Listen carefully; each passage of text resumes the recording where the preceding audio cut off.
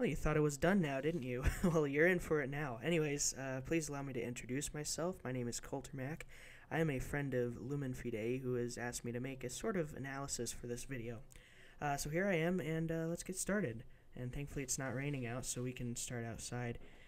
This is the Basilica of St. Augustine, which was originally built by a guy named Nicholas Grisales.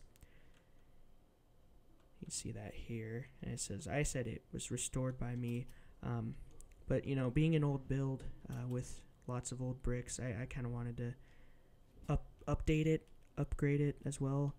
I made quite a few changes, but you can see for yourself by visiting the original build. I'll say something about that later. Alright, so let's take a look inside. Here we've got this giant procession kind of depicting a Pontifical Solemn High Mass at the throne, which you can see there. The throne is just the giant chair that the bishop uses in his own diocese. So they don't, it's kind of a mark of a bishop's authority in his own diocese.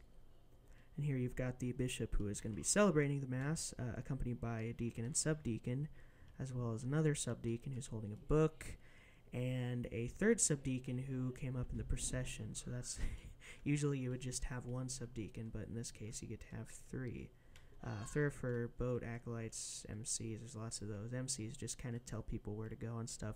Then you've got all these priests who aren't really doing anything, they just get to watch, as well as these bishops and Eastern Patriarchs and all that. They're just wearing their regular clothes, whereas the deacon, celebrant, these guys have to wear a lot of vestments over their regular habit or cassock. Then back here you've got some kind of attendance to the bishop. Alright, so let's take a look in the sanctuary one more time. There are a couple other things I want to point out. The choir stalls. This is where all the priests who aren't doing anything get to sit during the Mass. And over here you've got the high altar, which has a 7th candle. Normally you'd have 6 or 4 or 2. Usually at a big Mass like this you'd have 6, but there's 7 because the bishop is here. So that's kind of interesting. And then the pulpit is just where the preacher will preach from. That's usually the celebrant.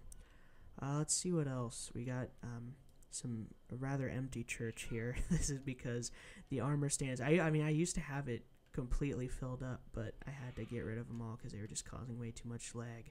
It wasn't so bad as it was, but with recording, it was just, you know, too much. Alright, so here's the choir director, choir people, and then the organist with a rather awesome organ, I think. This is my own design. You've got room for the pedal boards, black keys you can see in there. Those are kind of gray, but it's not a huge deal. But yeah, that's mostly my custom design. I mean, it has some techniques borrowed from other people, but yeah, so that's that. Organ pipes, pretty cool, huge ones too. So it's a pretty big organ. Oh, let's take a look outside. There's a couple more things. Here we've got the wedding chapel, which is, you know, fairly self-explanatory, just a chapel where weddings happen.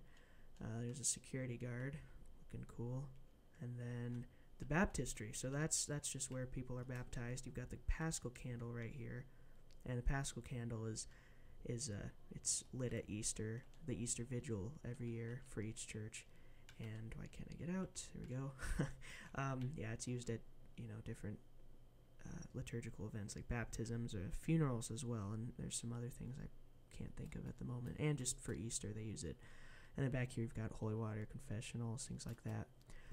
Anyways, with that said, I think that basically gets us to the end. So make sure you check out the description. There's a couple links in there that are kind of must see. One of them is to the original build, which is on some website for, you know, posting Minecraft builds, and you can see from that what I've done differently or what I've changed, and that should hopefully help. And then there's also a link to the server, which hopefully all of you who have Minecraft are going to check out. You just put that into your IP address thing under when you're trying to connect to a new server, and then you connect, and then you can basically come to all these builds, including this one. There's some other ones that I've made, and lots of them that I haven't made.